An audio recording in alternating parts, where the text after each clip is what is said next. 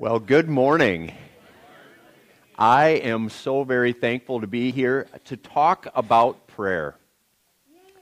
And prayer is truly an amazing opportunity we have to come before God and commune with Him, spend time with Him, spend time in relationship with Him.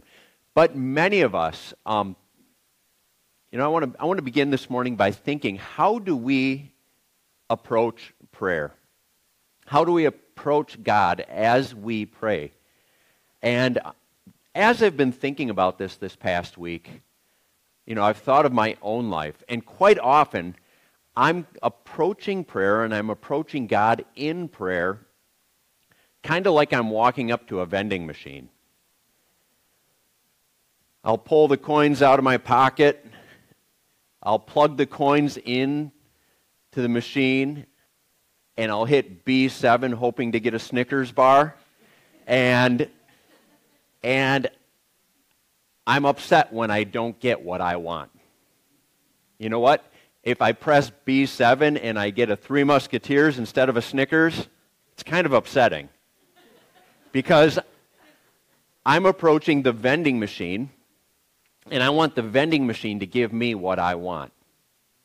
And a lot of us approach prayer in this same way, this vending machine mentality, this cosmic vending machine in the sky that we can approach with our little handful of coins, and we can plop our coins into the vending machine of prayer, and we can hit B7 saying, you know what, God, I put my coins in, so I deserve my request. I requested a Snickers, B7, and you answered me in the wrong way. Many of us approach prayer in this kind of posture, in this kind of way, that God is some sort of cosmic vending machine that will give us what we want.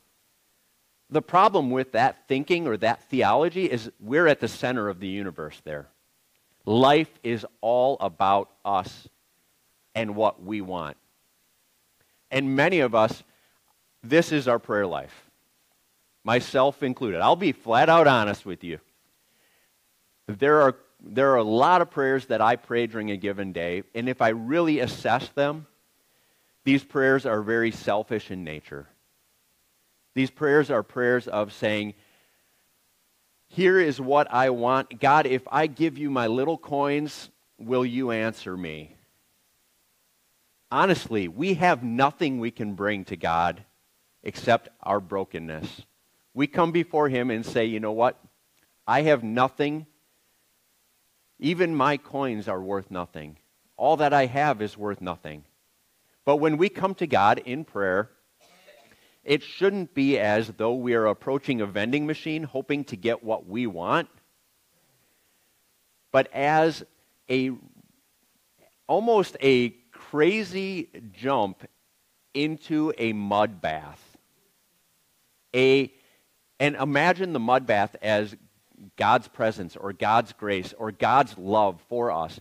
If I were right now to jump into a swimming pool full of mud and walk up here dripping in mud, or walking through the doors dripping in mud, everything I would come in contact with would somehow be stained with that mud. Now imagine, instead of this cosmic vending machine theology, imagine that we're taking this mud bath theology, saying, you know what, every morning I'm going to wake up, I'm going to immerse myself in the character, presence, and nature of who God is. I'm going to let who God is shape how I live my everyday life, and I'm going to approach prayer with reverence and awe, and at the same time, almost a reckless abandon. I'm going to surrender myself to all that God has. I'm going to jump headlong into this mud bath. I'm going to let who God is just ooze out of me more and more day by day. So we've got this vending machine mentality, and then we've got this being bathed in mud, almost like a pig wallowing in mud, just savoring the goodness of God, letting that soak into our pores, letting that soak into our very being. And from that place of realizing His grace in His presence and His love, letting that shape how I pray. Now, I have been praying for a very long time. I grew up going to church. I started going to church when I was 2 weeks old, and prayer was a part of our house. Prayer was a part of the school I went to. Prayer was a part of the church that I went to, and there were prayer meetings happening all the time. So I grew up in this atmosphere of prayer, but always treating it as I'm going to ask God for what I want. And instead of saying, you know what, I'm going to just surrender myself to what God would have for me. I did not even know that God was going to answer a prayer that I prayed by placing me here with you guys as a part of Lakeside. And I honestly did not know that Lakeside existed. But God, in all His wisdom, did, and He placed us together for a time. And I am so very thankful for that. That shows how faithful God is. God has a grander vision for our lives than we do, and He has a grander purpose for our lives than we do. And the passages that I want to soak in today are profound. The first passage we're going to be looking at, I want us to ponder who God is and what God has done. Because who God is and what God has done should shape our lives.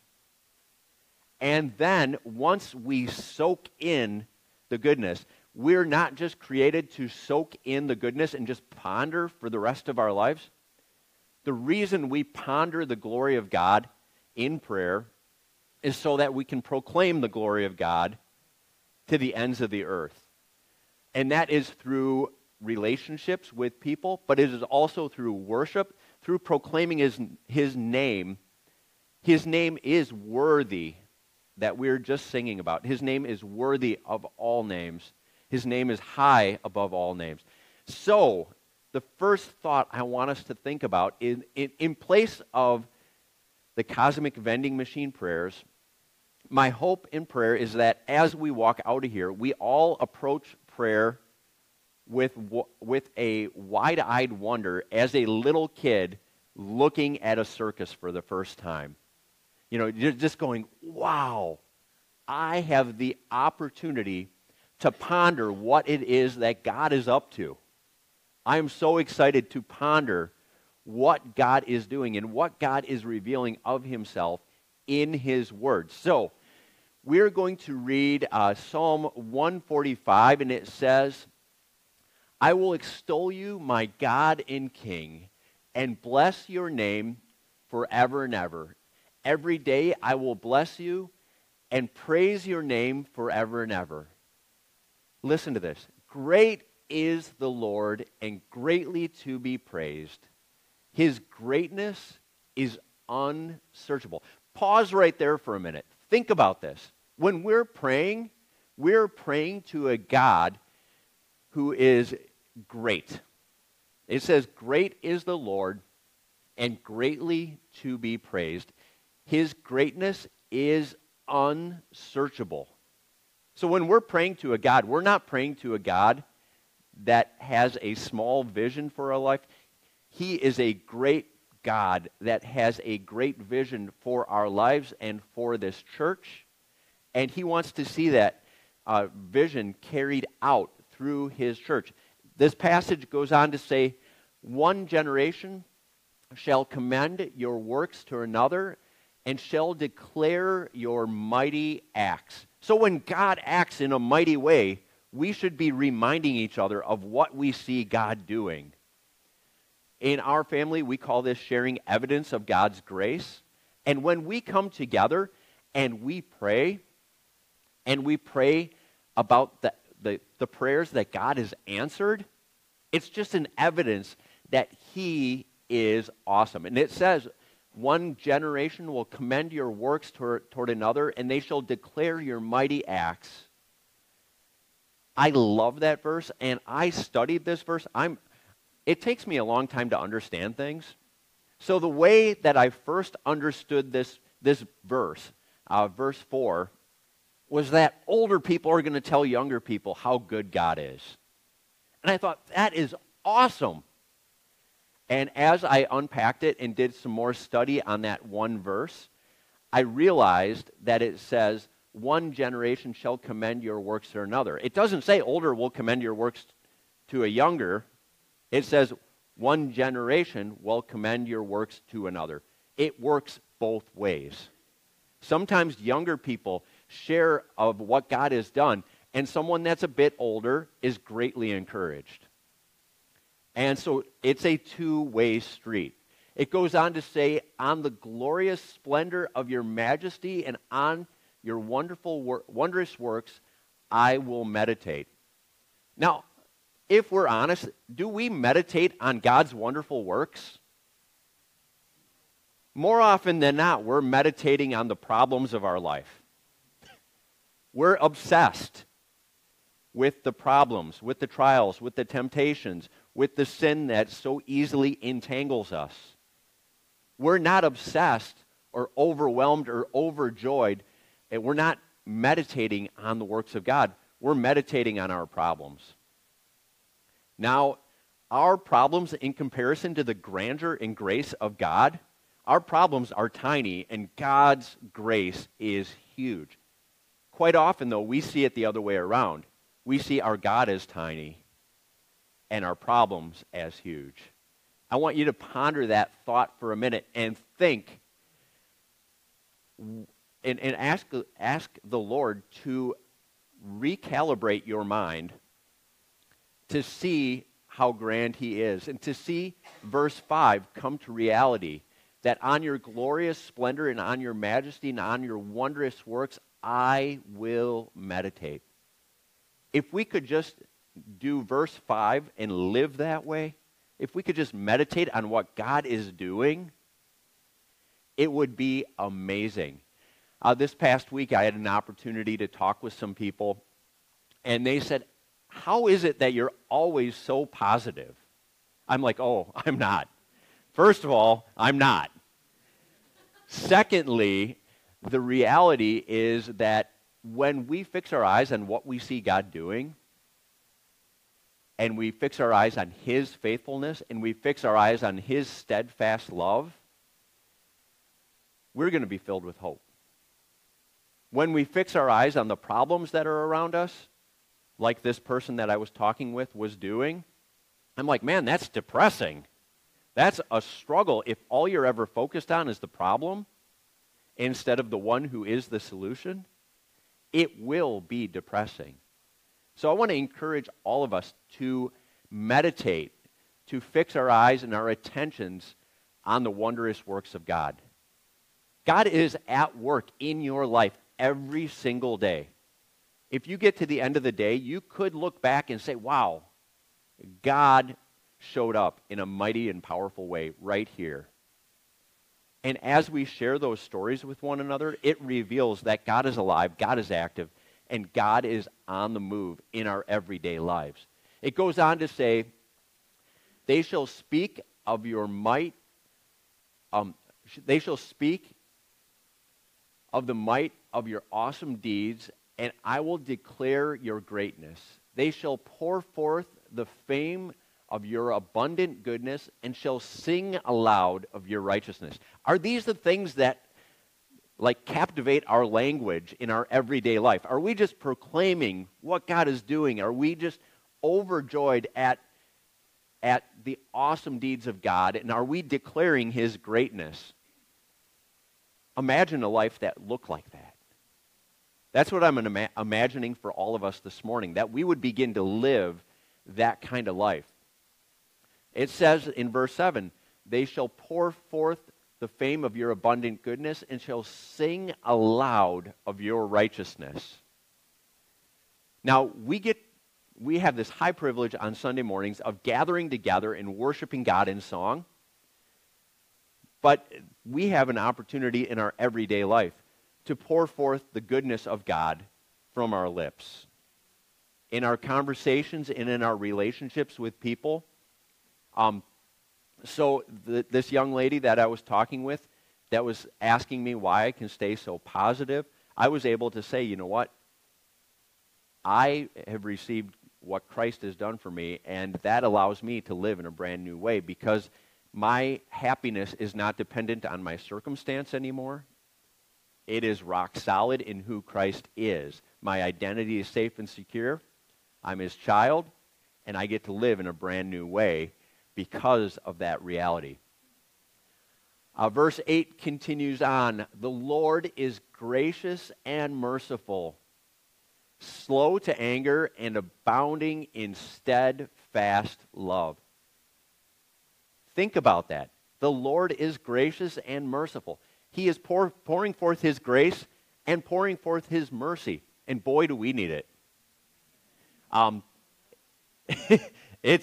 I get an amen? It is a reality that we all need his grace and mercy all the time. It goes on to say he's slow to anger and abounding in steadfast love. Steadfast love is a love that never fails. And this being slow to anger is so very good. It's so good that God is patient with us in our struggles with sin. He realizes our struggle with our sin, and he is lovingly patient with us. Keith Green, in a bunch of his songs, writes about the patience of the Lord in relationship to our sin. And it is an amazing reality that he is slow to anger and abounding in steadfast love. We need that. Verse 9 goes on to say, the Lord is good to all, and his mercy is over all he has made. All your works shall give thanks to you, O Lord, and all your saints shall bless you. They shall speak of the glory of your kingdom and tell of your mighty power, to make known to the children of man your mighty deeds and the glorious splendor of your kingdom. Your kingdom is an everlasting kingdom. Your dominion endures throughout all generations. The Lord is faithful in all his works and kind in all his words and kind in all his works. The Lord upholds all who are falling and raises up all who are bowed down. There are moments in our lives where we are falling. There are moments where we are bowed down in humility before God. And those are good moments. When we're approaching God in a posture of brokenness or in a posture of humility, that's the broken and contrite heart that Paul is talking about in Psalm 51. That is what the Lord desires. That's what he wants. He wants us to come not with our pocket full of coins to the vending machine, but just as his children, saying, Lord, I come, I am in desperate need of you, Jesus. Help me right now. It goes on to say, the eyes of all look to you, and you give them their food in due season. You open your hand, and you satisfy the desire of every living thing. Did you guys know that the Lord is your provider? Think about it. Okay, so imagine that a friend comes to you, and they just lost their job. And they say, could you pray for me? First of all, most of us, I'm hoping, would say, yes, I'll pray for you. And most of us, what our prayer would be like is, Lord, provide a job for this person. And that's a great prayer, to pray for someone to be gainfully employed. That's awesome. But think about this. If we're praying from the posture of God being almighty, the first thing we should remind that person of in prayer is that God is their provider. And that God, in his time, will provide the exact right job in the right way. And so instead of just praying that they get a job, praying that they would realize that God is their provider is backing it up. I think both prayers are needed. I think, honestly, if someone needs a job, you should be praying for them to get a job. But first and foremost, you should be praying for them to know that God is their provider. And when God provides a job, you could praise God instead of praising, the employer. You could praise God for providing that job. Likewise, if someone comes to you and they're sick or they're hurting and you pray for them to be healed, reminding them that God is the only one who can heal. God is our healer. Start there and then pray for their healing, because when they're healed, they'll give praise to God. And that is a awesome kind of progression to take. The passage goes on to say, the Lord is near to all who call on him, in truth. He fulfills the desires of all those who fear him. He also hears their cry and saves them. The Lord preserves all who love him, but all the wicked he will destroy. My mouth will speak the praise of the Lord, and let all flesh bless his holy name forever and ever. Psalm 145 is one of my favorite psalms in the entire, all the 150 psalms, because it reminds us of who God is, that his steadfast love endures, that his steadfast love is there for us when other people's love maybe isn't. God loves us right where we're at, and when we come before him and say, Lord, I desperately need you right now, those are some of the best prayers. Some of the best prayers are also when we're just at wit's end. We don't know what else to do, and we just scream out, help! That is an awesome prayer, because it shows how weak we are, how needy we are, and in that simple prayer of help, we're actually confessing that God is able to meet our need. So in one word, we're confessing our weakness and his strength. And all prayer should be approached in that kind of posture. We do not bring anything to prayer other than our brokenness and our humanness, our human frailties. But not only do we get to ponder the reality in prayer of who God is and let that shape our prayer life, we get to proclaim who God is in prayer. Instead of just seeing prayer as something that we say words to God to get what we want,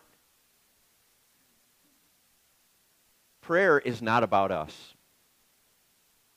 Prayer is about God. God is the center of the universe. We are not. And we get to proclaim these truths to the ends of the earth. Psalm 96 says, "Oh, sing to the Lord a new song. Sing to the Lord, all the earth. Sing to the Lord. Bless his name. Tell of his salvation day after day. Declare his glory among the nations, his marvelous works among all peoples. For great is the Lord and greatly to be praised. He is to be feared above all gods. For all the gods of the peoples are worthless idols. But the Lord made the heavens." When you look up at the heavens at night, it should remind you of how huge God is, how amazing he is in his strength and power to create the entire universe. It goes on to say, "Splendor and majesty are before him. Strength and beauty are in his sanctuary. Ascribe to the Lord, O families of the peoples. Ascribe to the Lord glory and strength. Ascribe to the Lord the glory due his name. Bring an offering and come into his courts. Worship the Lord in the splendor of his holiness. Tremble before him, all the earth." When we come before him, we should come with a reverent awe and say, you know what? God, you have the power and you would be completely just to squash me like a grape right now. But God, in his mercy and in his grace, chooses not to squash us, but to love us. Look at verse 9 again. It says, worship the Lord in his splendor and holiness. He is completely holy. He has never failed, ever. Tremble before him. If he's never failed, we should tremble before him. And it says all the earth should tremble before him. It goes on to say in verse 10, say among the nations, the Lord reigns. Yes, the world is established. It shall never be moved. He will judge the peoples with equity. So God is a God of justice. He will judge the peoples of the earth. But it is by his grace and mercy that we can have salvation, that we can be saved from our sins. And my hope in prayer is that as we approach prayer in the coming days, that we don't see prayer as the cosmic vending machine that I was talking about before, but that we see prayer as an opportunity to come before a holy and mighty God in our frailness and in our brokenness and say, Lord, I'm yours. Do whatever you would want to do in and through me for your good. This life is about you. I have died to myself. I no longer live for myself, but I live for Christ. And Christ is going to do his work through me as I go. So this posture of prayer, of coming and pondering the glorious goodness of who God is, and then proclaiming that, notice that style of prayer is not about us at all. We're pondering God, and we're then, after pondering God and soaking in who God is, we're proclaiming God. So we're receiving and we're giving out. It's not about us anymore. So when we pray these dangerous prayers of pondering God, God is going to give us an opportunity to proclaim who he is, to speak of his mighty deeds, to declare him among the nations, as both of these psalms talk about. That is an awesome privilege that we have. And this life is not about us. It's not about our wants, our needs, our desires. It's not about B7 and hoping you get a Snickers bar. It is not. It's about relentlessly and almost recklessly diving into the arms of our loving Savior and say, Lord, use me. Shape the very way I pray. May I pray, and when we pray together, may I pray to the Lord, the glory due his name. May I proclaim who he is to the nations. Tomorrow night, we're going to get together for an hour of prayer. And I want to invite every single one of you to join us. And when we come together, it is an amazing opportunity. Last time, when we got together about a month ago, it was tangible, the work that God was doing. We cannot change ourselves. We cannot become more holy apart from God's work in us. So, like Brittany said, come, bring your struggles, bring your problems. But know that we are not going to focus on the problems. Bring them. Be real. But when we come, we're going to realize the goodness of God who wants to transform whatever brokenness we bring him. He wants to heal. He wants to restore. He wants to do his redeeming work in our lives. And that is what I believe he'll do tomorrow night as we come together for 1 hour. Come together to lift our requests before the Lord and let him do his mighty work to change us and transform us by his grace and by his mercy. So with that, let's pray. Dear Lord, we thank you for the power of your word. Lord, we thank you that so many of the Psalms declare who you are.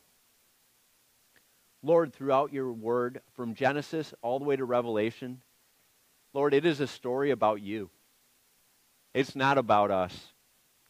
Lord, help us realize that as we approach you in prayer, we are your kids coming before you as our mighty and holy God. Lord, help us realize that we can come, crawl up into your lap. Lord, that you'll put your arms around us, that we can confess our brokenness to you. And Lord, in response, what we'll receive is your grace and mercy. Lord, I thank you so much for this time. Lord, I pray that we would ponder daily your goodness, and that we wouldn't ponder and hoard that blessing for ourselves, but from pondering we would turn to proclaiming. That we would ponder your goodness in prayer, and that we would proclaim your goodness in prayer. That when people come to us and say, could you pray for me?